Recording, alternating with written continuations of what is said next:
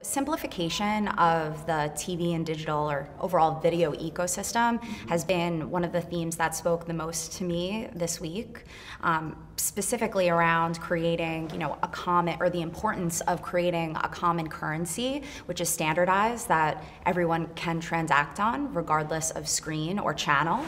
I think the second being interoperability, specifically within different TV data sources and the walled gardens.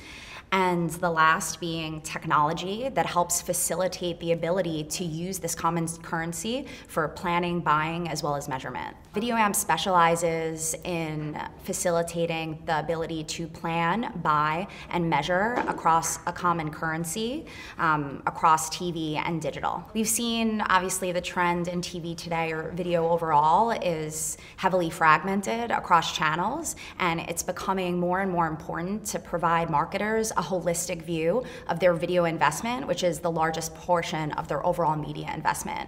And we've also seen a shift in the idea of applying audience targeting beyond age and gender within this new currency and being able to measure it against all of their media, which is inherently more indicative of their customer than just someone based on age and gender. We're specializing in video between TV and digital, inclusive of OTT as well. And so one of the things we focus on, and that really is our specialty, is the ability to commingle data sets, both on the TV side as well as the digital side. So we're really helping to increase that interoperability to give the most holistic view for a marketer. Right. And who are your customers? Is it agencies? Is it brands? Is it both? That's a great question. We work both with brands and agencies.